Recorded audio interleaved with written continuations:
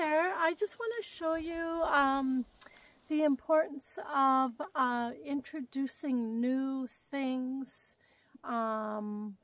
slowly and with awareness of how the horse feels about it.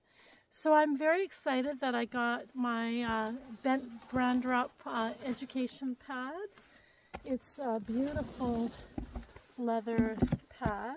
It has no stirrups and it's a leather tree, so it's meant to improve your riding, improve your seat.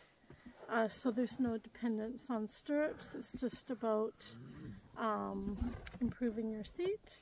And I have this felt pad and this girth, which is super interesting.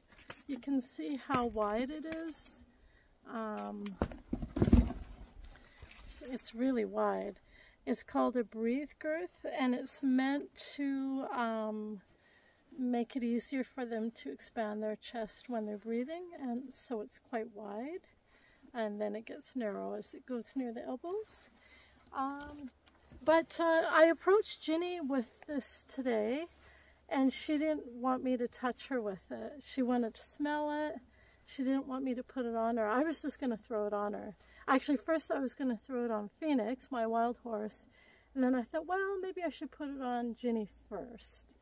And she's like, no way. And when it's the pad that she's familiar with, this is the one I normally use from Germany. It's called Saddle. She has no problem. She could care less because it has her smell and Phoenix and hay and all the smells that she knows, that she's familiar with. But this stuff that smells different to her, feels different to her, even the girth being so wide will feel very, very different for her. So, so it's super important to approach with these new things in a very calm and quiet way. So I'm just going to do that and just let you see how that works. I haven't done it yet. I just showed her the felt pad and she didn't want me to put it on her. So I might even just leave it here in the box. You can kind of see it's in a box here. And let them come and look at it and smell it on their own without any pressure. And that will probably help quite a bit too. But I like to be really considerate of that. Like some horses are so like no big deal, but my horses are all fairly sensitive, fairly reactive, and so I do take all things slowly with them. And if I do that, they're really good for me. Like they try really, really hard. They want to cooperate with me, but they are just more sensitive and more reactive. And so, see, now Ginny is starting to smell it, which is great. She is a brave horse, but she doesn't like me approaching her with new things too quickly. So as long as I consider that and pay attention, then I'm fine. And when I didn't do that, I got injured. So, you know, I'm not a brave rider. I'm turning 60 this year. I don't want to get injured. So for me, it's just smart to take things slowly and wait for them to be ready for things. So now that she's come back, she even walked away when I first opened it up. She didn't want to be around it at all. Now that she's come back, maybe I'll start showing her things and letting her smell them. So I'll just let you watch. Good. Like she is curious and she likes to investigate, but she doesn't want me just throwing something on her that she doesn't know anything about. She wants to know that it's a safe thing for me to touch her with. What do you think? Is that acceptable? Yeah. So she's relaxing more and showing more of an acceptance of this.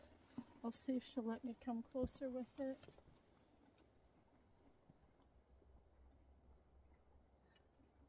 Good girl.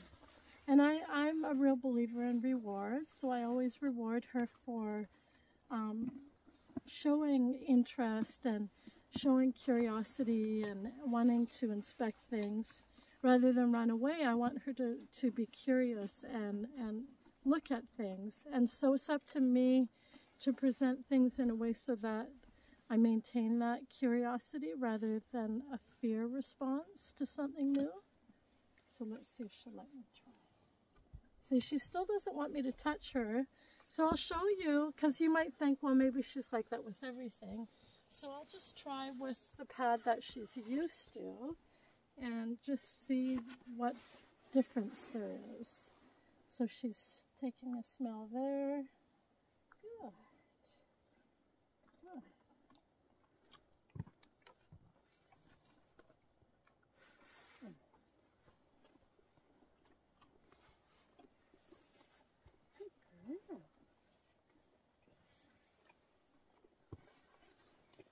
So that worked well with something that she's familiar with. She did kind of hesitate and take a step back. So now I'll see if I can do the same thing with something new.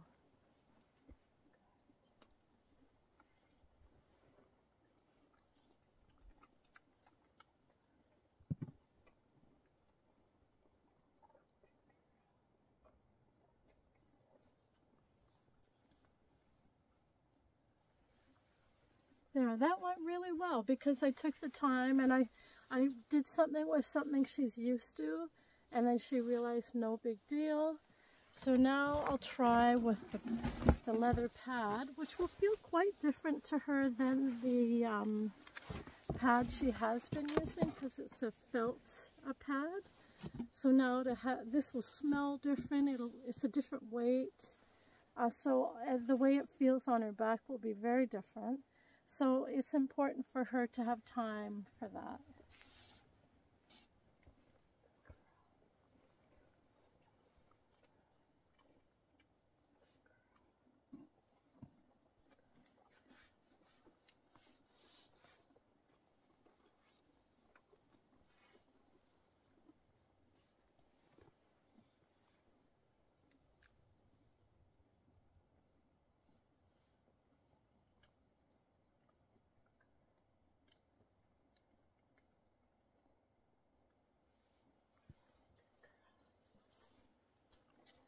So that's also going really well.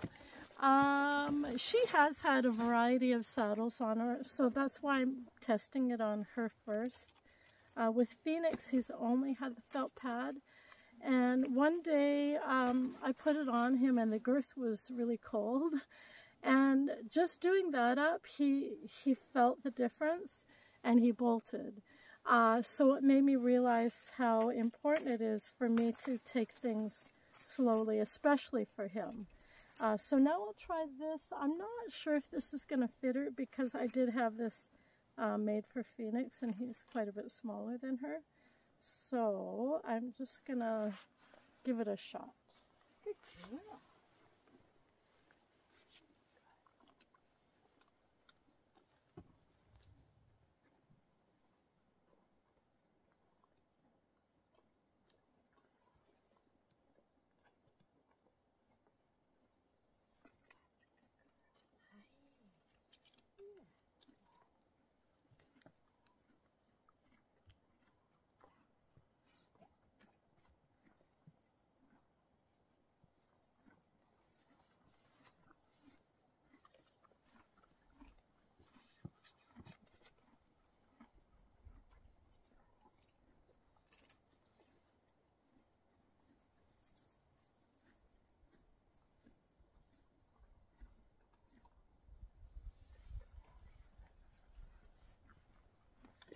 So I always do these things at liberty so that they don't feel confined, so they feel like they can move if they're worried about it. And I find they actually accept new things better when I do it at liberty because they don't feel restricted, so they're not as fearful. Ginny, when I got her, she was a horse that would bolt and buck and even kick and bite a little bit, not because she's mean, but because she's really reactive, and she felt overwhelmed really easily.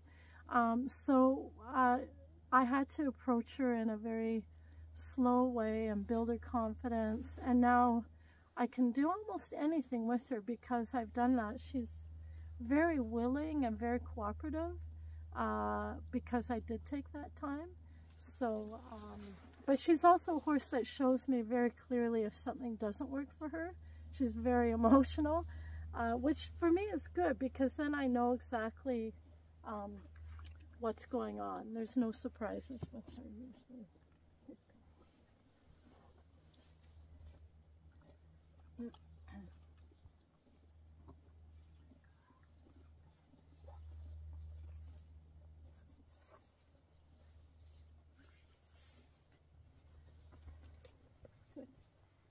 The girth is quite small, so I just have to bring it down on the other side.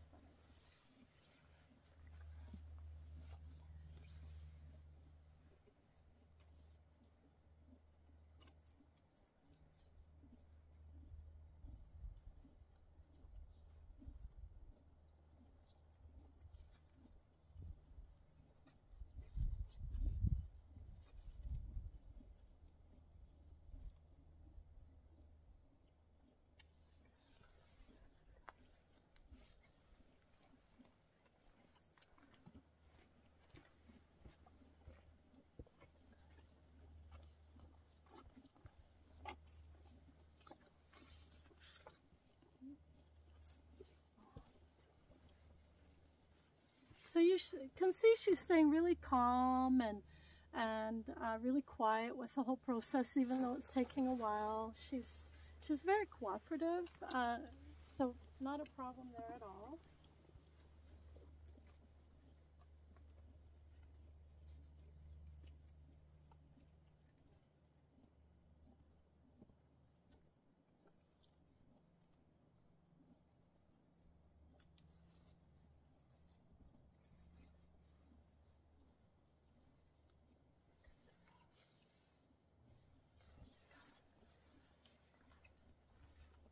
The leather is a bit stiff too, so I'm not pulling too tight on anything.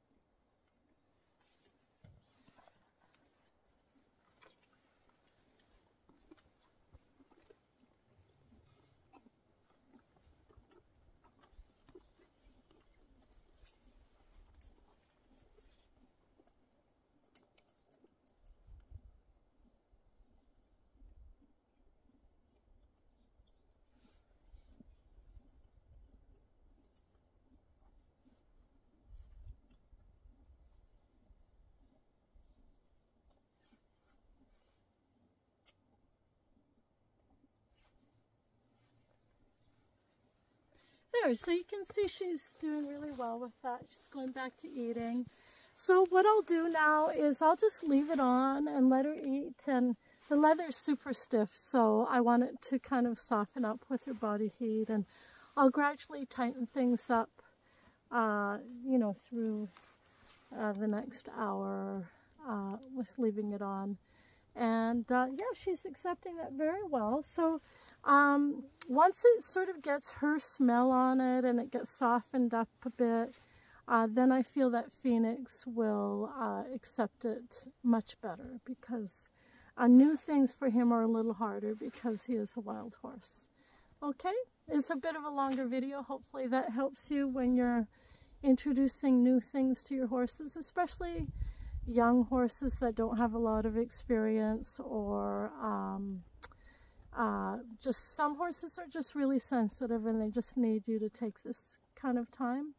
I've been to all kinds of events over the years, endurance shows, horse shows, you know, all kinds of camping and stuff.